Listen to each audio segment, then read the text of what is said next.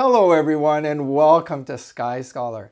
Today we are returning to the microwave background.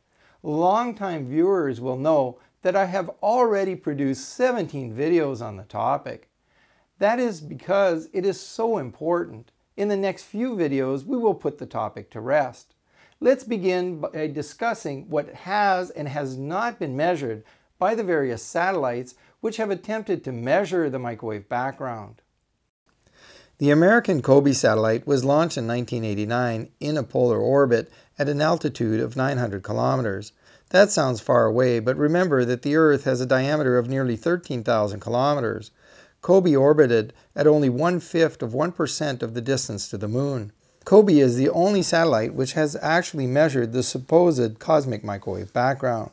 The satellite carried 3 instruments: the Phys horn, the Differential Microwave Radiometer, or DMR, and the Diffuse Infrared Background Experiment, or DIRBY, which measured infrared signal and isn't central to our discussion of the microwave background.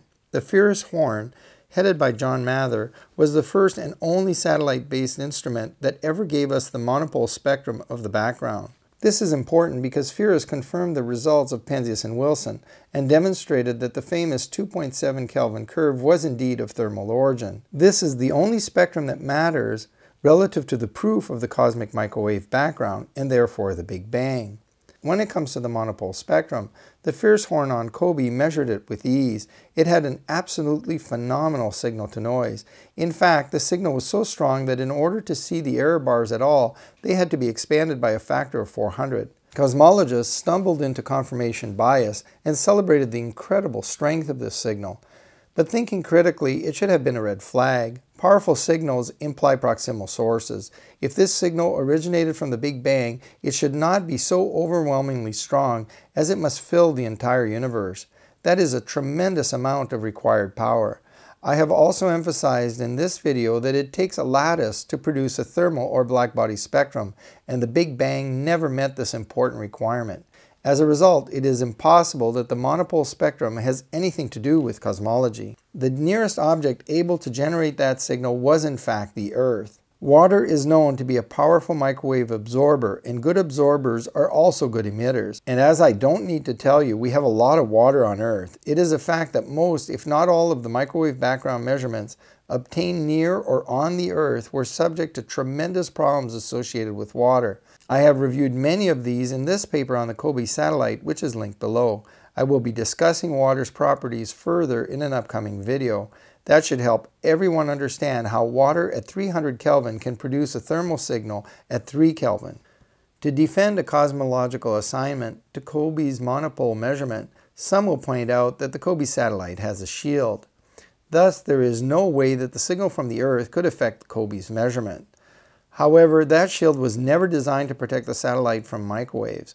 It was a heat shield intended to protect the COBE instruments from being heated by infrared radiation from the Earth. As far as microwaves are concerned, the shield was essentially non-existent. It may even have facilitated diffraction of microwave signals into the Phys instrument. Remember, the monopole must be present at every single point in the universe in order to support Big Bang theory. Our galaxy and the billions of other galaxies in the universe are constantly producing microwave signals, but these signals have nothing whatsoever to do with the Big Bang. That is why you can generate an anisotropy map as generated by other satellites, but without a monopole signal. There is no connection between those maps and an overarching Big Bang theory. Speaking of maps that have nothing to do with the Big Bang, let's discuss WMAP and Planck.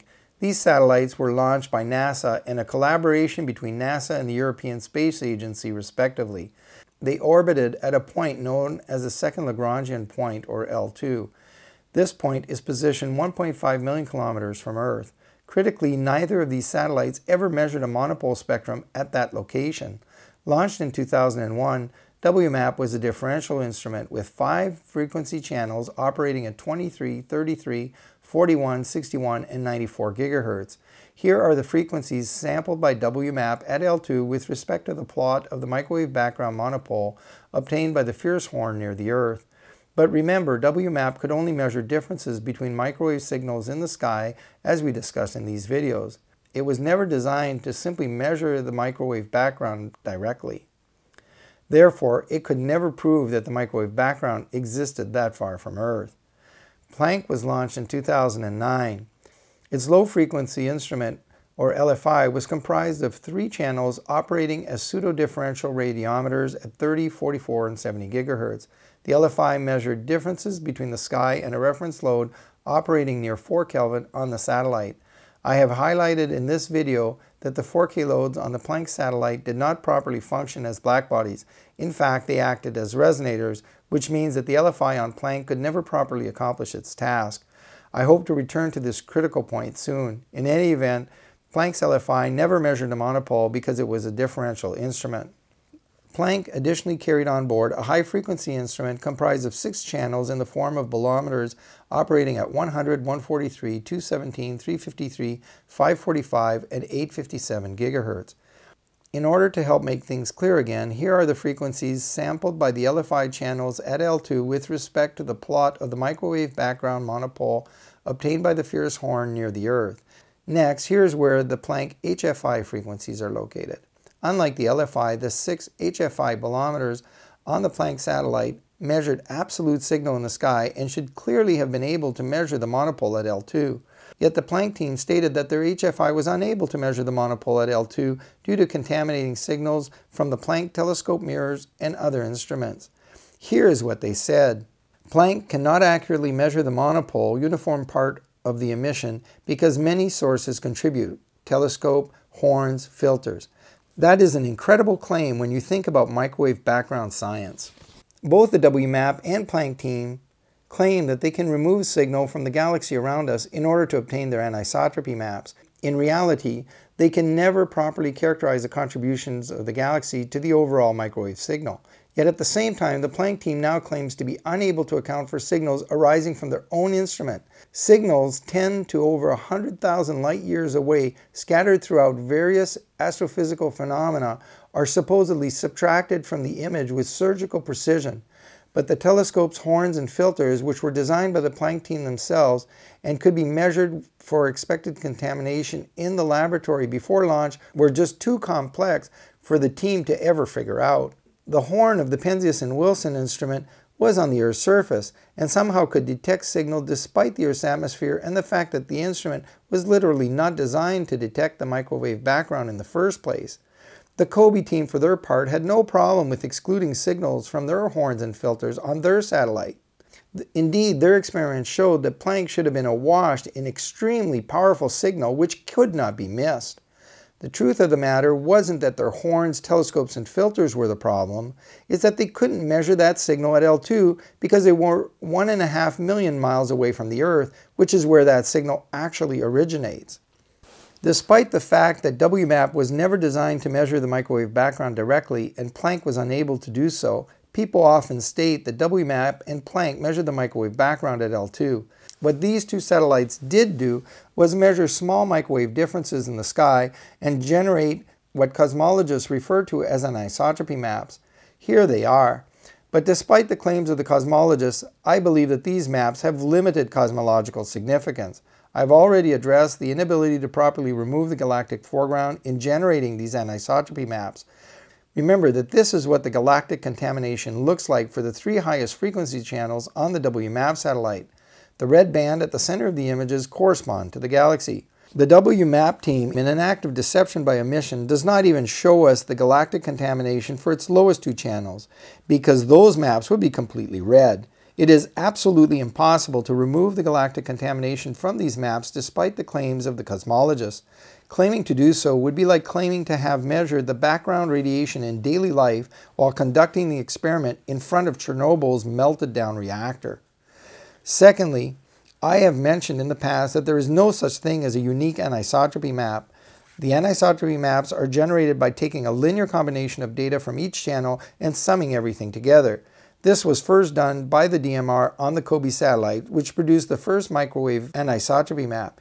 Yet anyone can come up with their own linear combination. That is why no unique map exists. Thirdly, I have emphasized that when the WMAP and Planck team invert their sky signals in order to take their linear combinations, they are violating the 3rd laws of thermodynamics. This is because they are inferring that regions in the sky can have a negative absolute temperature, which is physically impossible.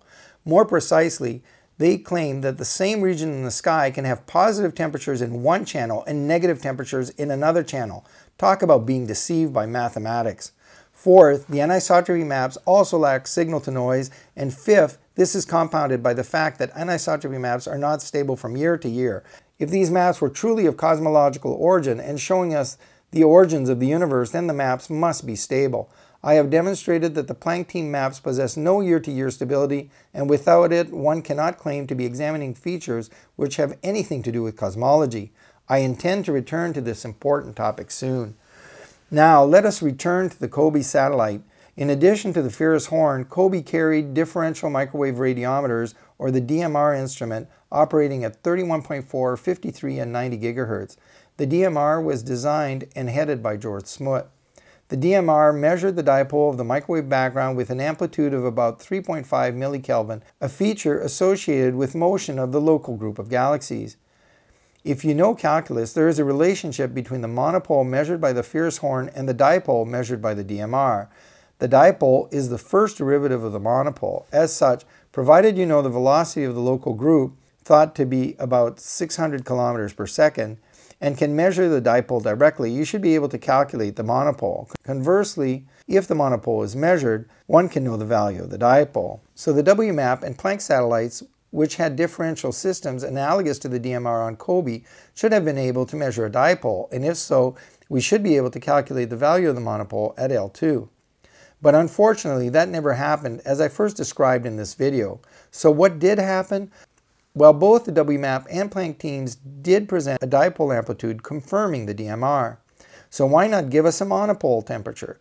Well, what they actually did was take the known value of the monopole spectrum measured by the COBE Phys horn. From that spectral temperature and the known velocity of the local group, they calculated the expected dipole spectrum at L2. Remember, the dipole corresponds to the first derivative of the monopole. That derivative is then evaluated at the monopole temperature, namely the 2.7 Kelvin determined by the COBE team. So by choosing the monopole temperature as the point to evaluate the dipole, the WMAP and Planck team had forced the dipole temperature to be that of the monopole. They then used this knowledge to calibrate their frequency channels relative to each other. Therefore, the monopole from COBE was used to evaluate the dipole, which then served to calibrate the WMAP and Planck satellites. As a result, the dipole could not be used to measure the monopole at L2. That is why a monopole value has never been published at L2 by these teams. One cannot use a signal for calibration and then again for computation. In the end, the WMAP and Planck team never made an independent determination of the dipole at L2, and as a result, they could not compute a monopole. So now, devoid of both a measured dipole and monopole, it is clear that no evidence has ever been presented that a monopole exists at L2.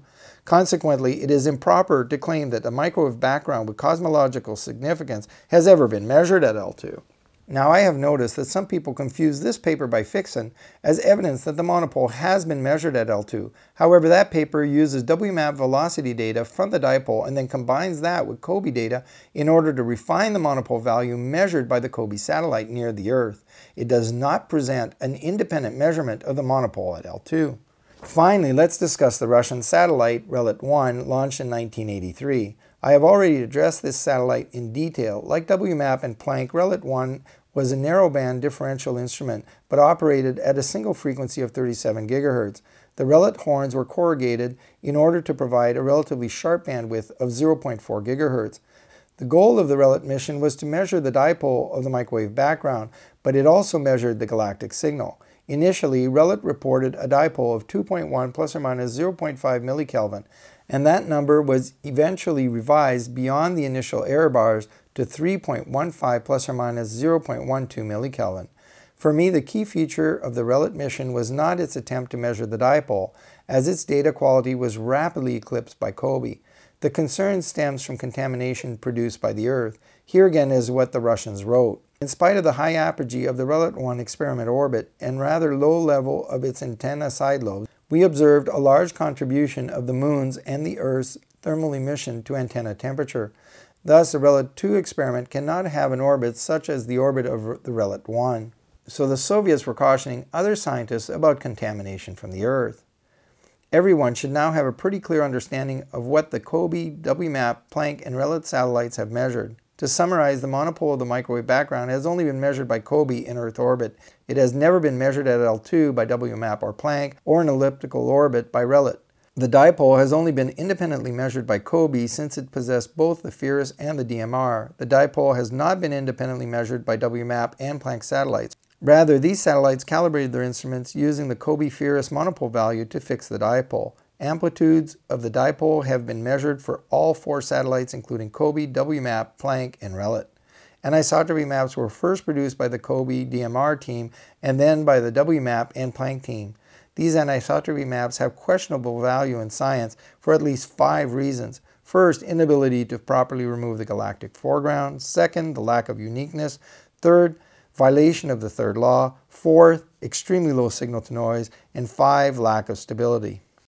Thank you all for watching to the end of the video. If you enjoyed it, promote the channel. Mention the videos to your friends and to your local astronomy club. Support me with a like and subscribe for more videos as we look more closely at the sun, the stars, and beyond. Comments are always welcome down below, and I'll see you soon on our next video.